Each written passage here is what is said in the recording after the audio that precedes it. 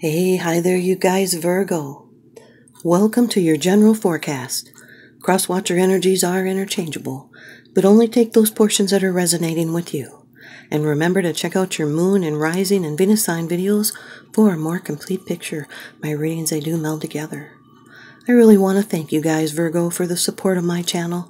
It really helps me out a lot. Thank you. Today you're going to get 5 cards from the Rider-Waite deck. 1 card from the Lover's Oracle, and 1 Teabag Fortune Message. And now here's your first card. It's the general atmosphere. It's the background and the basis of the matter. Here's that 8 of Cups again. It's been coming out a lot in the last readings. Water energy. Saturn in Pisces.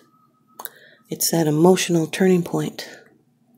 It's what you once found satisfaction with, there's no longer.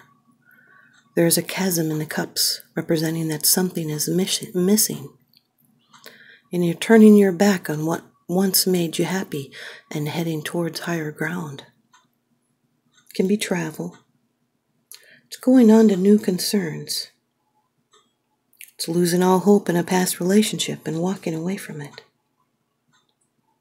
It was an emotional situation that drained you and it blocked your flow.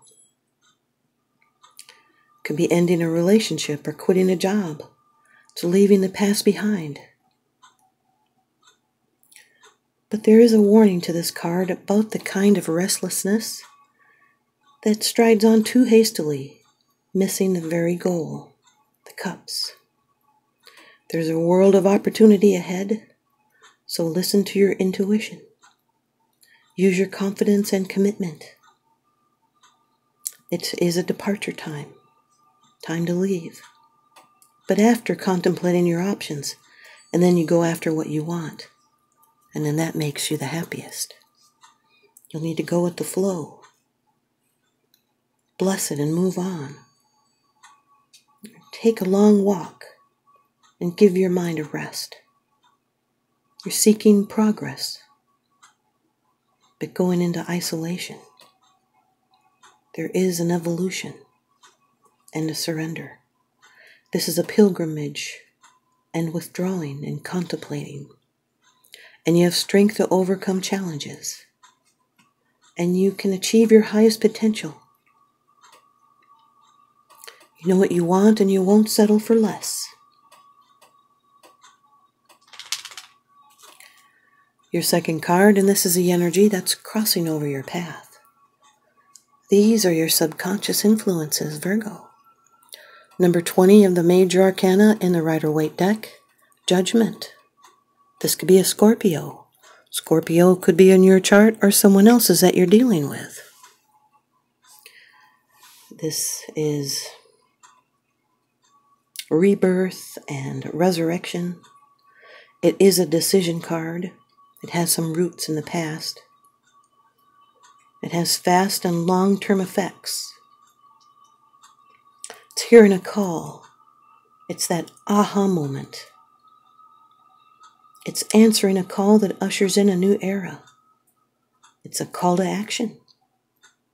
Decision making. This is something that is in the past that is amplified. And it leads to a new beginning. This is someone that may want to come back. It's a resurrection. Now in this position, these energies are restricted. They're stifled. They're a challenge. They can be blocked or opposed. It still may be something that you want yet. This can represent frustrating delays or postponements. Some kind of separation. This is the need to cope with life's changes. It can be controlled by outside influence, false friends. They may be misleading you, or you could be believing in people that are misleading you and distrusting those that can actually help. It's thinking about making changes which are being signaled by inner callings. and you're not sure how to handle what is happening. It can be a return of what was suppressed. This can also be, in this position, intoxication. Someone being naive. It can be fears or desires that come up again and again because they've neither been fulfilled or resolved. And it could be someone that fights against changes. And there's that need inside to change, but it's ignored by hanging on to the old life with safe patterns. And this person thinks of objections, but they are just excuses. Don't kill the messenger. Can also represent someone that has failed to find happiness. It can be a separation or divorce. It's being stuck in the past and going round and round in a circle with the same results. The Eight of Cups with the Judgment card is entry into a better life. It's leaving behind the past to a new major awakening. It's walking away and reflecting. Here's your third card. This is how it affects you. These are the external influences that you are consciously aware of, Virgo. The Three of Wands, fire energy. This is Sun in Aries. This is looking out at your horizons. It's waiting for your ships to come in, expecting. The Three of Wands is also always the querent, the person that is the questioner. This is about something that's already been set into motion and being in a holding pattern, waiting, looking forward, being hopeful. It's planning and strategizing, acting on intentions, exercising your creative powers. It's a realization of hope and waiting with anticipation. Could even be planning travel, or someone may be at a distance or being distant. There's more opportunities coming. You can hear my little puppy, honey baby, playing in the background. Your fourth card, it's a card of the future, the outcome, the results, and the advice. Virgo, here we have some of your energy, earth energy, the Page of Pentacles, Taurus, Virgo, Capricorn. This is someone who is focused. They're fascinated. They have some interest.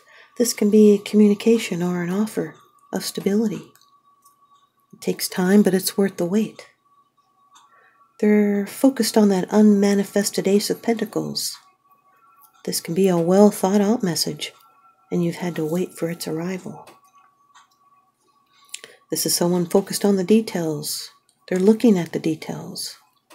This can be an unexpected new start. It's a trigger point. It's the beginning of something new and underdeveloped. They could also be a student. They have respect for learning, and they're goal-oriented. They're moving slowly. They're absorbed. They're being practical and cautious. This could be a new job or a project, a new investment, new studies.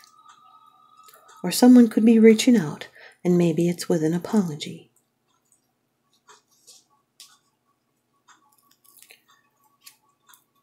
The Eight of Cups. Did I do the Eight of Cups with the Three of Wands? I don't remember. I'm going to tell you the Eight of Cups with the Three of Wands. It's time for an adventure.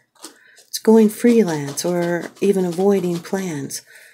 It's expecting to make a move towards wish fulfillment, and there could be a change of plans. And the Eight of Cups with the Page of Pentacles is moving towards a new practical endeavor. It could be giving it one more try. It's walking away using focus and diligence. Here's your fifth card. It's the bottom of the deck card. The underlying issue. This is what's unseen. It's unseen because it's something It's my puppy making those scratchy noises. This is something that you're not sharing with others, yet you are consciously aware of it. The Eight of Pentacles, Earth energy, another sun. This is Sun in Virgo. You. This is you, steadily working, getting things done. This is working on practical things in your environment and working and learning as you work on these things, your trade or profession, or maybe you're even repairing things. It can also represent employment to come or commission coming in. It's steadily working and getting closer to your goal, being absorbed, concentrating. Maybe you're not feeling anything except work, and there's a big payout if you finish. Could be studying. It's integrating old skills into a new form or adding new skills. And your sureness of purpose guarantees success. And your craftsmanship will be rewarded. This is a talent card, allied with the energy of the 8, representing you can turn a skill into a profession, or even earn money from that skill.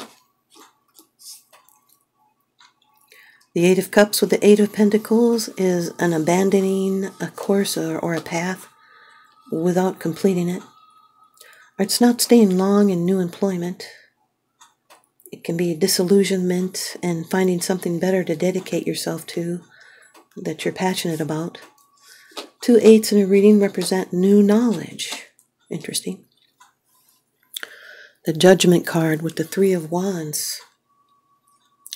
This is seeing results that are for your better good. It can be a resurrection of a plan. This can also be someone writing, journaling, changing the world by their journalism. Judgment with the Page of Pentacles is good news concerning money on the way.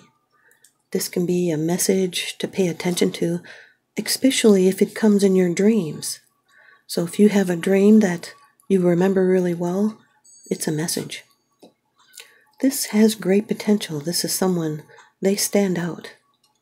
Judgment with the 8 of Pentacles is awakening your desire to dedication. It's something you see differently, and it's fighting the good fight. It could be against bad habits. It can also represent a supervisor. The 3 of Wands with the Page of Pentacles is foresight and commitment to your plans. It's waiting and being in a holding pattern. It's interest and curiosity and setting practical goals. 3 of Wands with the 8 of Pentacles is doing what you love. It's focusing on details to ensure that your ships will come in. Page of Pentacles with the 8 of Pentacles. This can represent a relationship that can indicate obsessive overthinking, and it is heavily one-sided. It's investing more time into study. This can represent an apprentice that works hard. They have ambition and high standards. Here's your Lover's Oracle card by Tony Carmine Solerino. It's a man with angel wings. Don't make decisions based on guilt or what you think you should do. Well, there's that Judgment card. For it is only being true to yourself that you can be true to others. Don't make decisions based on guilt or what you think you should do. For it's only in being true to yourself that you can be true to others. Here's your tea bag fortune message. The essence of life is to communicate love. The essence of life is to communicate love. Well, we should all remember that. Thanks, you guys, Virgo. I hope you stay tuned in and leave me a comment or a thumbs up. And please subscribe. Now remember, what goes around comes around, so I'm sending you guys out love and light and blessings. Thanks for watching.